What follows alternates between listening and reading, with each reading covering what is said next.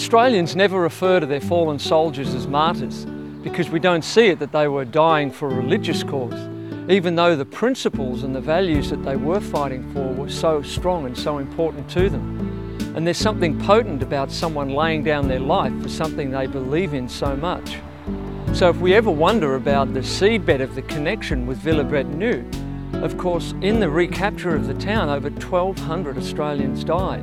And in the months surrounding that, in this very area, many more Australians laid down their lives. This is the Adelaide Cemetery on the edge of town, and just here alone, over 500 Australian graves rest.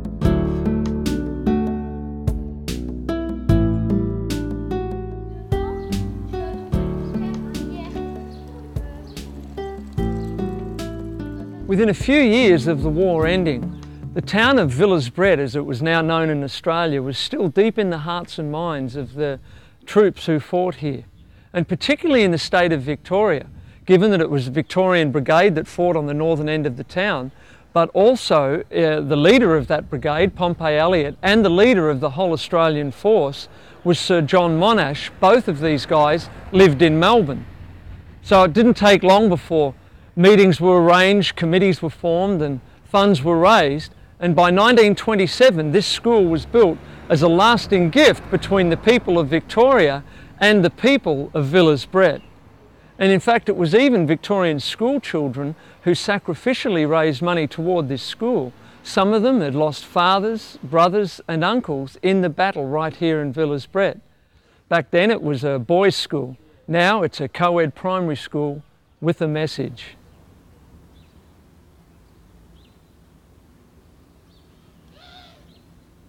This was the first tribute of Australia to us, you know, the first real wonderful gift after the First World War.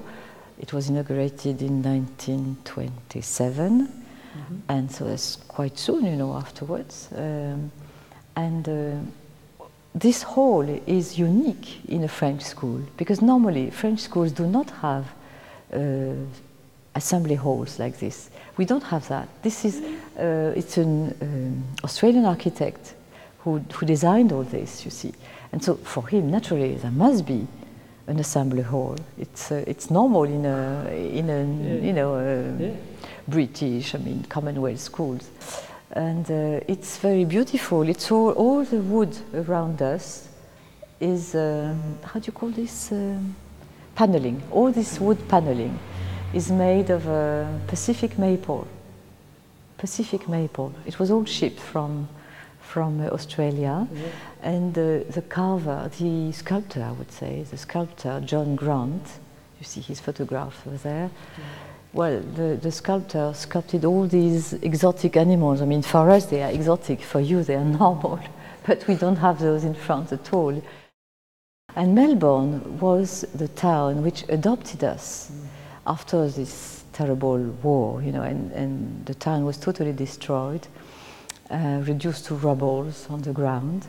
And so the Australians, there is a big wave of generosity of Australia towards us, because they had lost also so many of their sons in our ground. They wanted to make it into something worthwhile to the living.